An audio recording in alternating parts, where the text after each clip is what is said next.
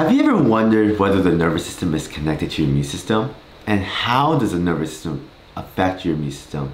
Or whether the nervous system can directly be related to inflammation? If those questions intrigue you, then keep watching.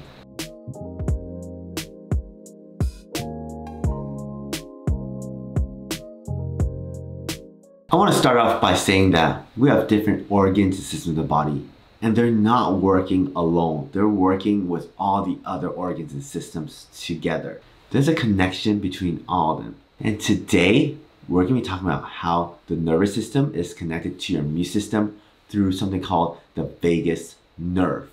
And the topic for today is we're going to be talking about how we can lower inflammation naturally through the vagus nerve, because the vagus nerve is connected to the immune system.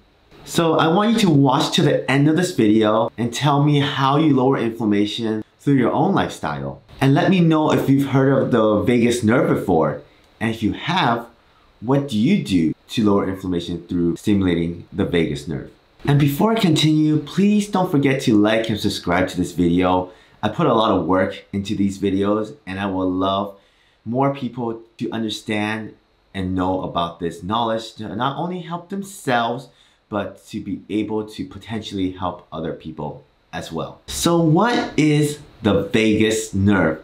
Well, the vagus nerve is the main parasympathetic nerve of our body. It is the rest and digest part of our nervous system. When we are activating our parasympathetic nervous system, we're able to digest better, absorb nutrients better, and also to have a better functioning immune system.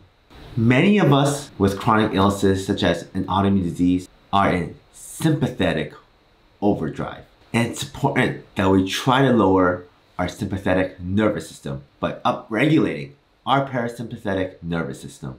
And today, that's what I'm going to be talking about. How to raise your parasympathetic nervous system so that we can try to be healthier. And I want to mention something called psychoneuroimmunology.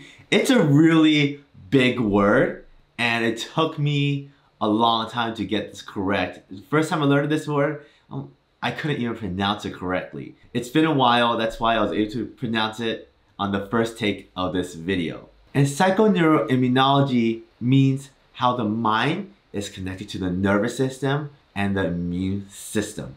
If you type in psychoneuroimmunology on Google, this is the definition, and it says, the study of the effect of the mind on health and resistance to disease. We're going to do a deep dive into psychoneuroimmunology in a future video, but I just want you to be exposed and aware to this word because the mind is connected to the nervous system and immune system. With that said, let's now go dive into the natural ways we can lower inflammation through stimulation of the vagus nerve.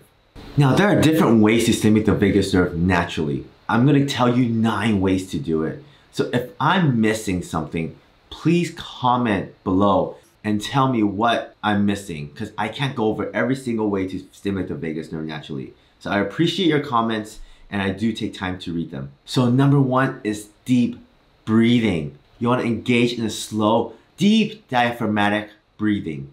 Inhale deeply through your nose, allow your abdomen to expand, and exhale slowly through your mouth. Now, if the explanation is too complicated, let me break it down for you. I like to do the box breathing method. So you breathe in for 4 seconds, and then hold it for 4 seconds, and then you exhale for 4 seconds. And you keep doing this so you focus in on your breath. There are variations of deep breathing. This is just one of the methods. Meditation. Meditation is number 2. This is one that I struggle with, but meditation can activate the vagus nerve, and so can prayer as well. Number 3, exercise. You want to keep moving. Movement stimulates the vagus nerve. Resistance training and cardio are different options. You don't have to do something that's intense. You can simply do something that's walking, swimming, or Tai Chi. Those things also help with stimulation of the vagus nerve. As long as you do something that's rhythmic, and it could be at a slow pace, that's okay. Number 4, yoga. Yoga can also stimulate the vagus nerve as well because it involves deep breathing and it can stretch the neck as well. So if you do yoga, tell me what kind of yoga you do. I sometimes practice yoga myself, but I'm not consistent with it. I love it for the stretching purposes and the relaxation purposes as well. Number 5 is splashing cold water on your face. Now, when I heard of this, it sounded really weird, but splashing cold water in the face does stimulate the vagus nerve. Sometimes when you wake up in the morning, you splash cold water in the face, that's a way to stimulate the vagus nerve. So sometimes people do cold plunges, and it does help with that as well. Singing and chanting. No, I'm not gonna sing for you in this video, but singing and chanting and humming all can help stimulate the vagus nerve. And the reason why is because you're vibrating the vocal cords, and that stimulates the vagus nerve. So it doesn't matter if you're a good singer. I'm a bad singer, so I'm not gonna sing for you in this video, but it doesn't matter if you're bad or good, because that vibration is gonna help. So keep singing. And number 7 is massage. And in particular, reflexology. I think it's very relaxing here. So I like to get massages. I like to get reflexology as well.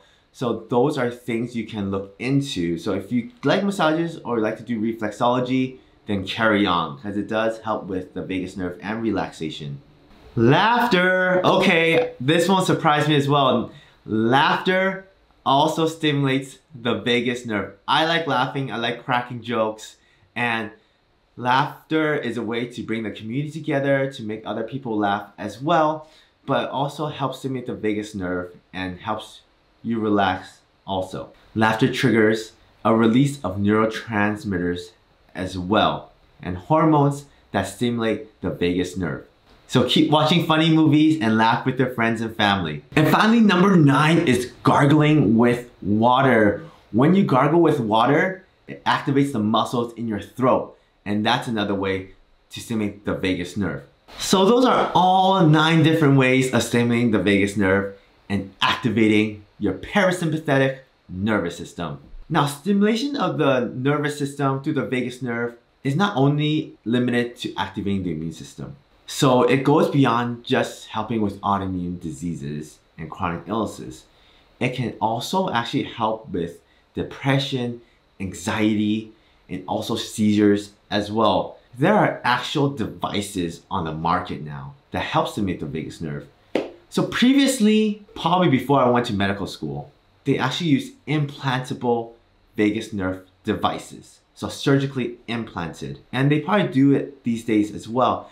But there are devices on the market now you can buy that help stimulate it. So you can buy something that is put on your wrist. You can buy something that clips onto your ear. I use these in my offices as well. There's ways you can do it naturally, and there's ways you can do it electronically. And I would say off for the natural part first. If that doesn't work, the electric stuff probably does work as well. And there's evidence behind that for rheumatoid arthritis, for anxiety, depression, different autoimmune diseases. There's scientific literature out there. And remember, when you stimulate your parasympathetic nervous system, you lower the heart rate, and you can also lower the blood pressure as well.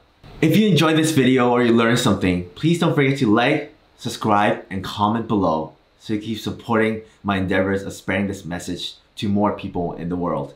And if you want to see me as a patient or you want to work with me, I have 2 ways for you to do that.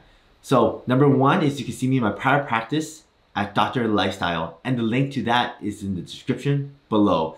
So I am located in Southern California, and I see patients virtually or in person, and I am licensed in different states in the USA. Number 2 is there's a new virtual rheumatology clinic called Remission. I'm the medical director for that. And you can work with me and other healthcare team members as well. That is also in the description below, and that's called Remission. Don't hesitate to reach out and potentially see me in one of those 2 different places. All right, I'll see you guys next time.